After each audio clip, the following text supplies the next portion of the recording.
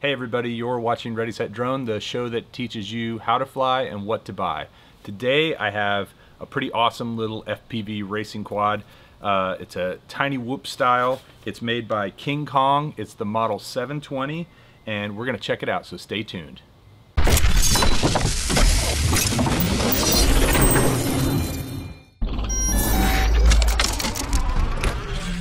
So the KingKong model 720 was provided by GearBest. Thanks, GearBest. It is a 75mm diagonal quad, so it's pretty small, as you can see from me holding it. It's got triple blades on the propellers. It has a 25 milliwatt transmitter with 16 channels for FPV, and I've already flown at FPV, and it's actually a pretty good little transmitter. It's 5.8 gigahertz. It weighs 32 grams. It comes with a 1S battery, and it has a 4 to 5 minute flight time.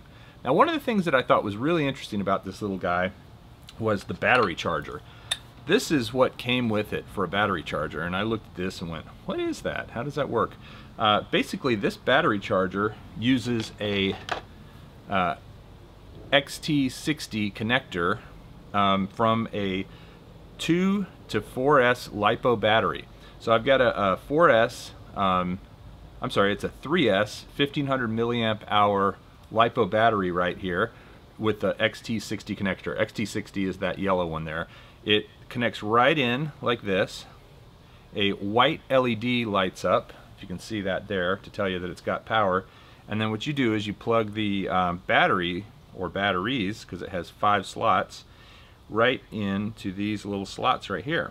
And then a green LED comes on, and that tells you that your battery is charging. So I actually have 5 batteries for this thing, and it will charge 5 batteries at one time. I believe the kit comes with 1 battery, but if you get extras, see, that one's already been charged, so the light is out. The green light indicates that it is charging. So these batteries that come with it are 1S 450 milliamp hour batteries, but they are a high C number. It says 80C/160C. I'll be honest, I don't know what 80/160 means, but I do know that's a pretty high C number. A lot of these 1S batteries are 25, 20, 30C batteries. And from what I understand, C is just the amount of punch you can get out of the battery, how quickly it can send energy out of it. Point being though, this is a pretty punchy battery with the 80/160C delineation. If anybody understands what a C rating is better than that, aside from just how much punch out it gives you, if you could explain in the comments, I'm sure the viewers would appreciate it. By the way, I am wearing my Drone Racer shirt today. I thought that would be most appropriate. If you do have someone that you know likes drones, likes flying drones, like racing drones, please visit my t-shirt shop and see if you can get them a t-shirt or get yourself one. Got Ready Set Drone shirts, Darth Drone, Drone Star State, the iDrone, like the iPhone, of course the Drone Racer. It's got lots of cool stuff. I'm making more shirts in time for the holidays, so hope you can check it out. So the KingKong model 720 is about $140 on GearBest. And to me, that's a great price point because that includes the radio, it includes the charger, the batteries, it includes a bunch of spare props in different colors. It even has this handy little plastic case that it came with that you can store it in, which is nice. You don't have to find another plastic case for it, and it's better than cardboard if it's sitting out in the garage or something.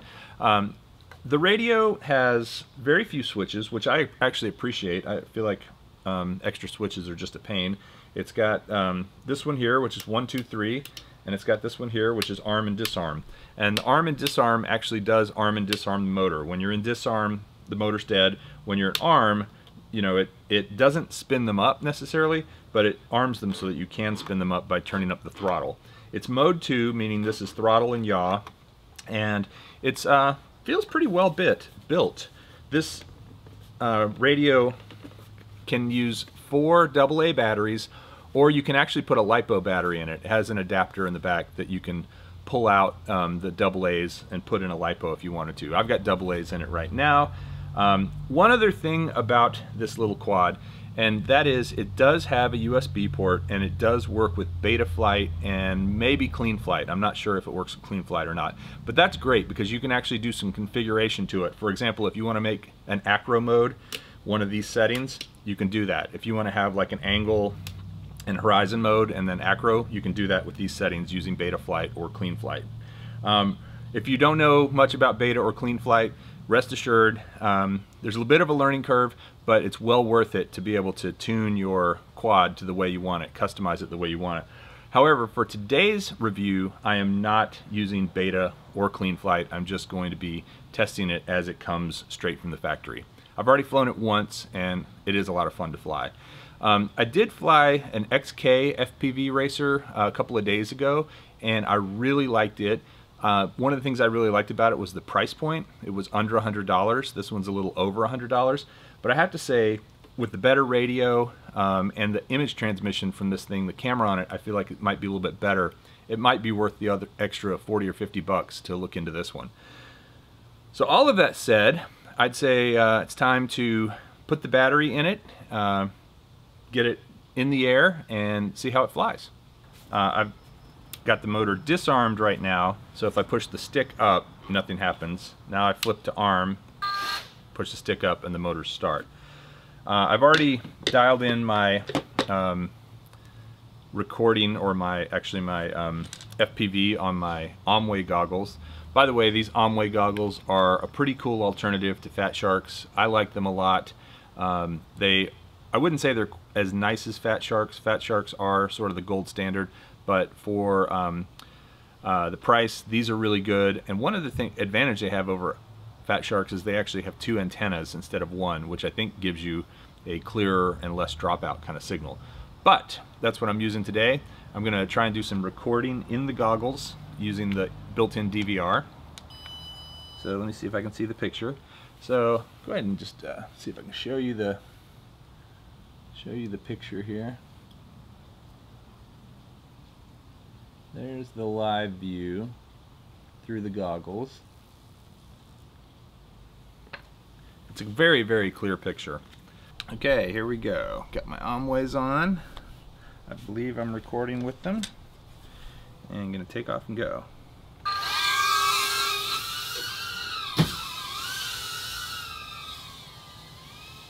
A little rough start.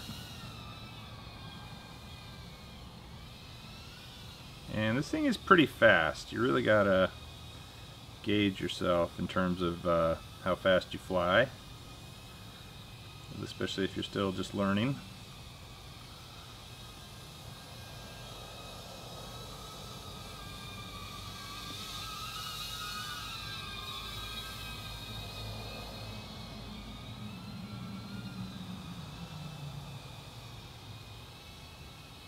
It does hold altitude pretty well. Once you kind of get used to the sticks, it doesn't jump up and down a lot, which is nice.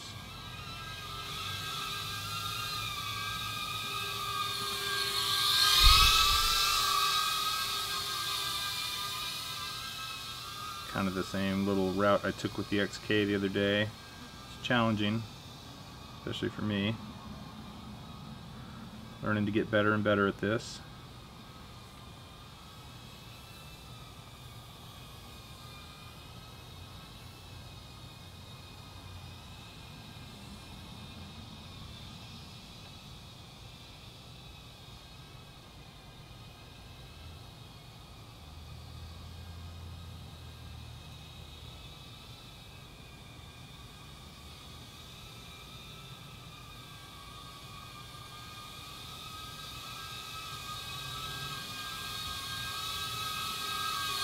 Right over me.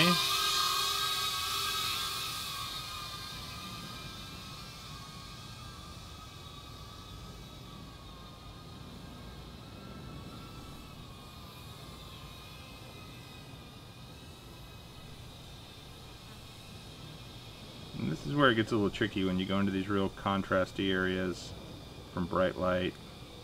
You can't necessarily see little tiny things like branches and such.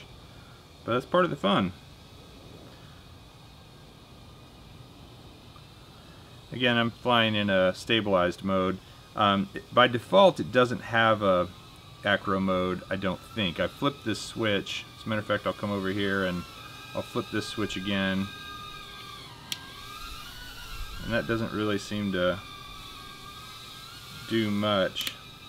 No matter what position it's in, it's all about the same. So I think that's one of those things you need to change and set in KleanFlight or BetaFlight.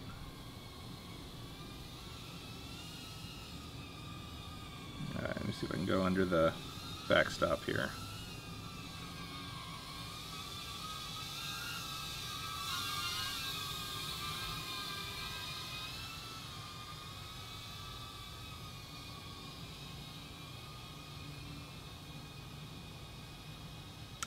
And this is just great practice. I mean, ultimately, I want to get better at this. I definitely want to get better at acro mode, so I will put this in KleanFlight and see if I can put an acro mode into it. I'm pretty sure I can. Also, the XK comes with the acro mode right out of the box, and you can't use KleanFlight on the XK, so... Oh, and I'm in the grass. Okay, it was fun flying it out in the backyard. Now we're gonna see what it's like to fly in the house. Obstacles galore. Nobody's home right now, so I do have that going for me.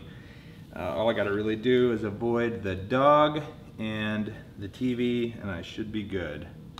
So let's hit it and see what happens. Oop, gotta arm it. There we go.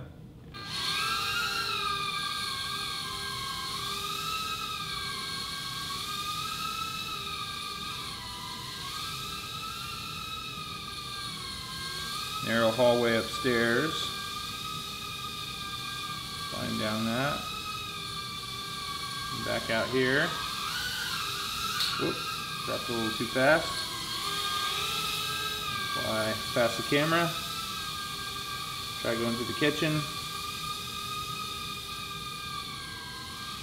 It's always a challenge.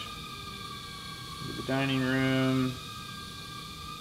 And around. And back through again. Really is just all about finesse with this controller. It's easy to overcompensate with this thing because it has a lot of responsiveness, and so if you just keep it nice and chill, you can fly pretty well through the house. Man, this is fun. I'm getting so much better at this than I used to be. It's taken me about a year of practicing FPV to get to where I can fly like this, and this is even in stabilized mode, and I'm still craning my neck, I'm sure.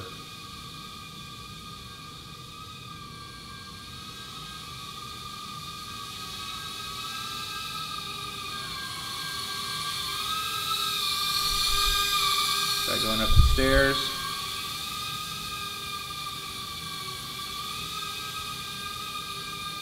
Up we go, and around the corner, down the hall, around the corner, down, not quite so fast this time, into the living room, down the hall,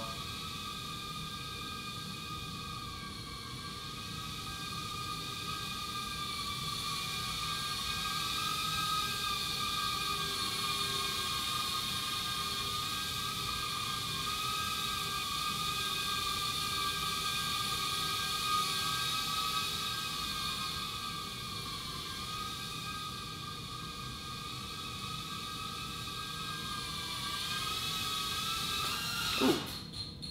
There we go. It was bound to happen sooner or later. This thing is great for indoor flight. Alright, so the KingKong Model 720 is a lot of fun. This thing is a great little backyard FPV flyer, indoor FPV flyer. Generally, if you're careful with it, it's a great little quad to learn to fly FPV on. It's pretty stable. You can adjust it in KleanFlight and BetaFlight, and it has enough power to keep it really interesting.